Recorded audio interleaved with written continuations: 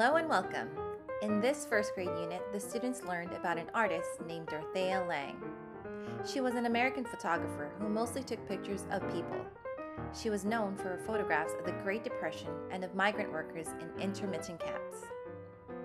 Not only did students learn about Dorothea Lange, they also learned about art elements such as different types of lines, shapes, and colors.